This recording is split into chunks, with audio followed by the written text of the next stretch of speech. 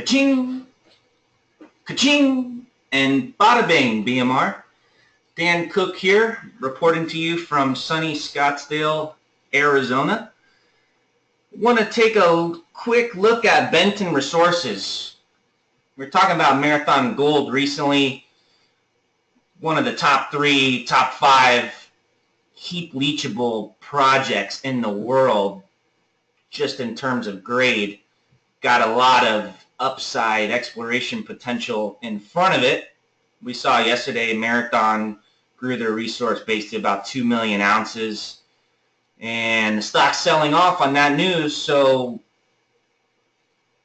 opportunity there, weakness, be thankful. Something like MOZ in a rising gold environment, that stock MOZ just keeps going higher in my view.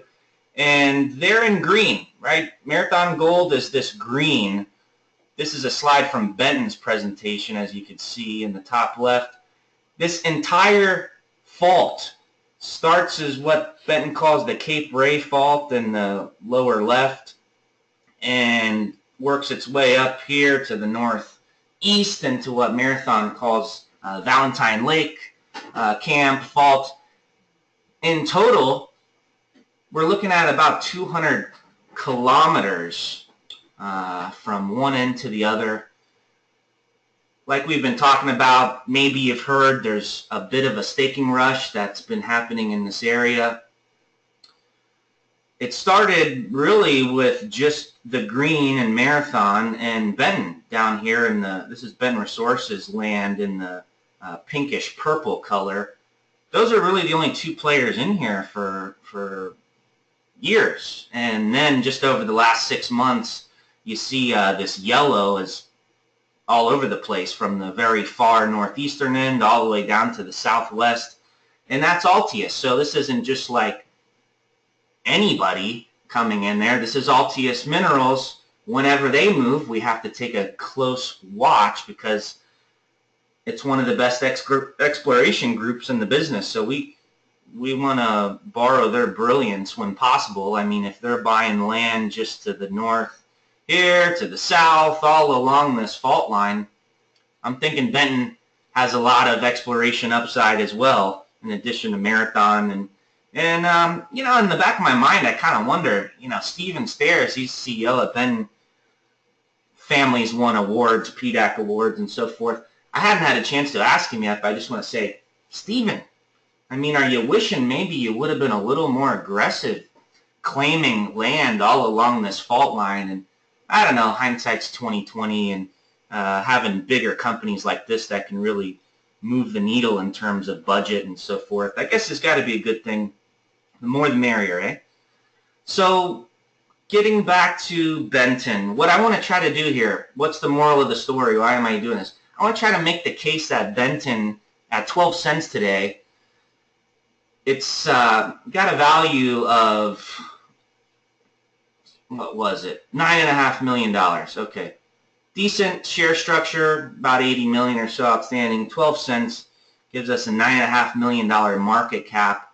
And I got this little chart for you here, kind of summarizes things.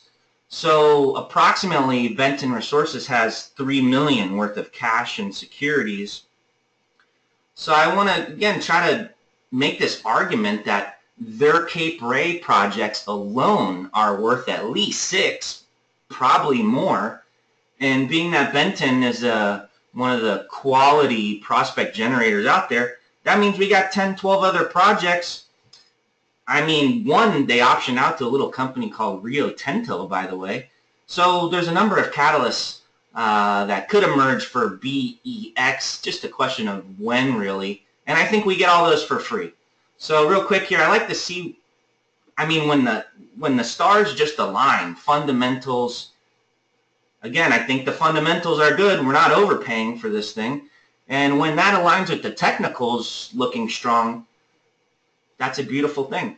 So you could see, going back into the doldrums of, you know, 2015, not much activity going on with the stock, sitting at 2-3 cents mainly.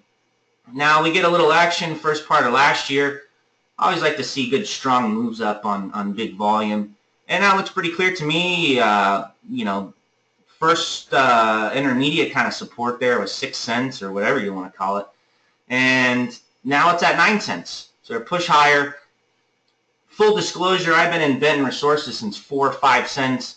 I'm a buyer at 6. I'm a buyer at 9. I'm a buyer at 10. So any weakness on this thing is going to be met with buying interest. There's really no doubt in my mind about that. So if it gets down to 10 or 9, be very thankful, because that is a genuine opportunity. Okay, so let's get back to business here.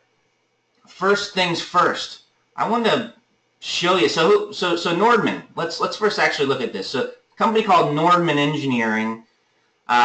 You see this red check mark area here. That's where they've got a 50-50 deal with Benton. And Benton, look at all this land, about, I don't know, 2-3 times as much, maybe more, that Benton still has 100% ownership of. And that's just this lower left portion. I don't believe that includes any of this up here. So, all right, who is Nordman Engineering? Where are we going? Going back to this deal, which is about 2 years old now. Nordman Engineering, you see, can earn up to 50% interest.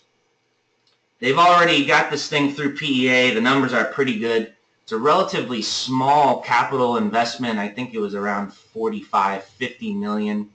So let's get rid of that. Now we know who's Nordman. All right, so here's Nordman Engineering's website. They show these selected projects. Here was one they did for that little company called Rio Tinto. Tinto, potato. Look at this, 325 million in total. So I mean, these Nordman guys, from what I understand, that, you know, this is their first foray into owning part of a gold mine. They normally just build them and, you know, design them and so forth. So that's interesting. Why Benton? Why Cape Ray? There must be something they like about that, and clearly this Nordman Engineering is somebody. All right, so now let's see. No one's on the line. Hold it. All right, so getting back to the case of Benton being worth $6 million at least, just this Cape Ray project. So now we got their indicated resource. Here's the gold. We won't even focus on the silver. And this is that partnership they have with Nordman. So indicated and inferred, just the gold, at a not too shabby grade, between 4, 5, 6 grams a ton.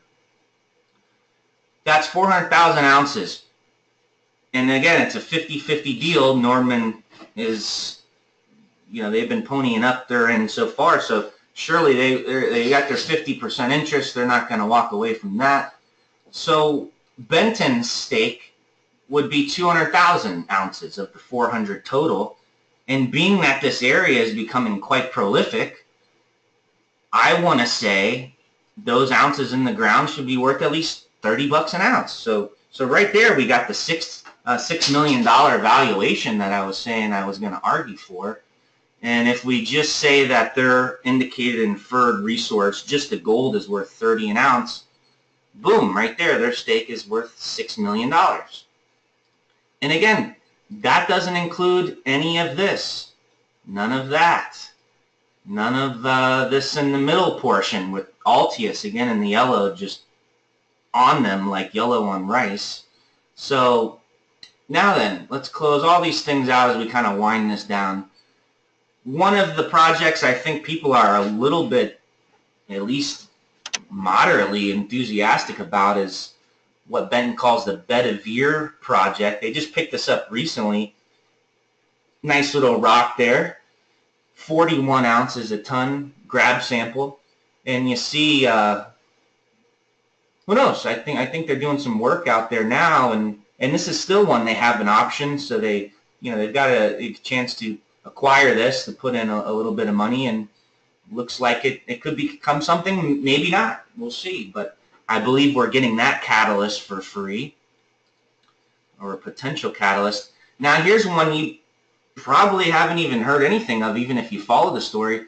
Benton is not talking about the Panama gold project, but you can see they've got this little chunk outlined in black, which is right next to Goldcorp. So this is Goldcorp's Red Lake project. We're talking Red Lake mining division here. So assuming we're in a venture bull market and gold is moving up strongly, I mean, here's a story that somebody's going to option, and they've got the whole storyline. I mean, stories are kind of important, at least if you know how to tell them right. And they're sitting right on the boundary of Goldcorp's, one of their most important mines in the history of the company. So that's another one, Panama. I don't hear much about that. They've got the little deal they optioned out to Rio Tinto. I believe even Teck was another company that's optioned.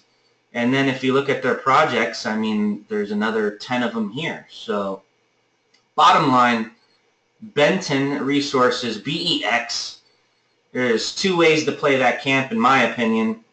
It's either Marathon if you want to go for the higher quality, bigger deposit, most likely a takeover story with the MOZ, or you go for the prospect generator with Benton.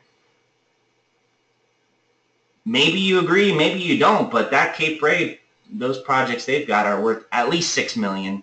So I like that deal. I like getting everything else for little to no money down. Alrighty then, let me just leave it there for now, and I will catch up with you all soon.